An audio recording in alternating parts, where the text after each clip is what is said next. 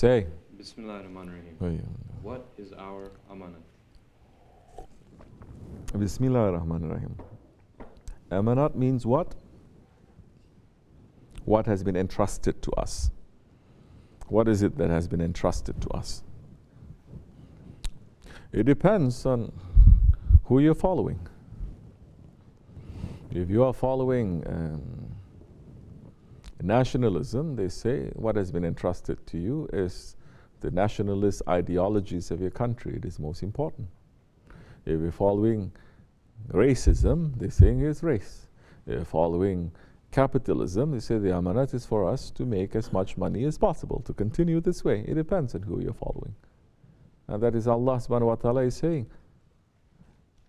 say this, keep us on the siratul mustaqim, the sirat, the way of those whom you have favored.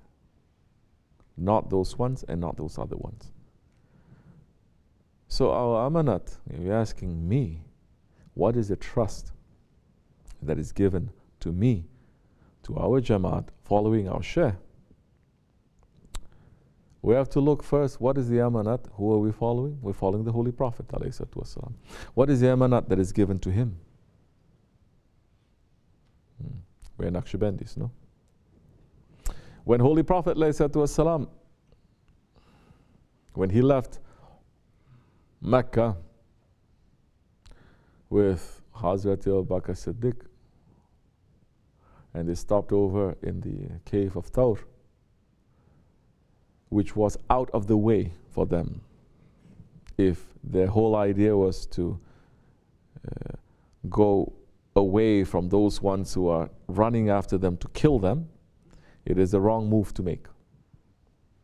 So they went to the cave of Thawr because there was something there that was very important that had to happen. And it was in that cave that Allah subhanahu wa ta'ala then showed the Holy Prophet ﷺ the high station of his best friend, Hazrat Abu Bakr Siddiq. Everything that is given to the Prophet is saying, I pour it to the heart of Abu Bakr Siddiq.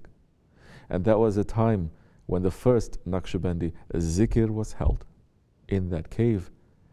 And there was a call for all the sheikhs from that time until the day of judgment, for all the spirits and the souls to come, with all the murids to come. So we were all there, making that zikr.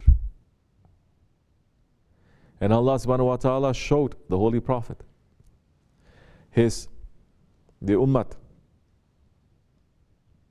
And the Holy Prophet looked and he was very happy because it was the biggest and it was most beautiful compared to all the earlier nations.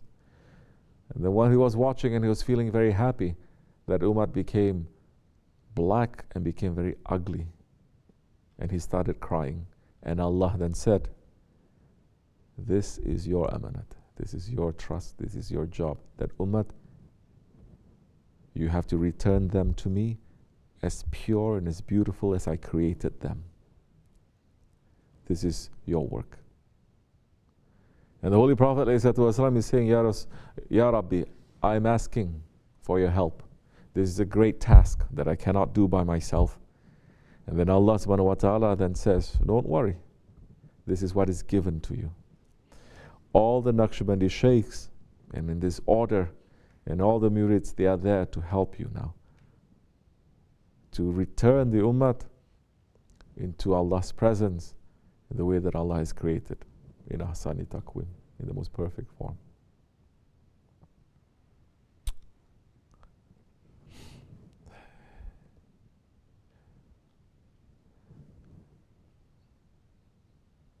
Our Shaykh's mission, it is part of that. And his mission that he has taught us, knocking us wall to wall, washing us up, making us to go through so much hardship and understanding and a discipline, it is to clean us so that we will return to Allah clean and pure, because that is the job that is the amanat of the Prophets, and the Prophets are giving that to the Nakshibendi Sheikhs to continue that. So in our work now is to clean ourselves. That is our work. That is the trust that's been given to us. And once we start cleaning, then other people, they may look and they say, I like this, what you're doing. You're making yourself to be clean. I want to be clean too. That time you may say, but I'm not completely clean. I cannot help you. Don't worry. We bring him to our Shaykh. And if you cannot have access to your Shaykh, and your Shaykh that time may say, don't worry. Although you are not 100%, it doesn't matter. Now, as long as you are now going to submit, you're going to stay connected, even if you're not clean, we're going to use you as a tool to help others to find that cleanliness, that purity too. Which is why the secret of the Nakshibendi order, it is not wilayat, it is nubuwat. And nubuwat means what is the job, the greatest job of the prophets. What is the greatest miracle of the prophets? It is not to show their miracles, but it is to change, turn the hearts of their nation back to Allah. Because every prophet is sent to do that.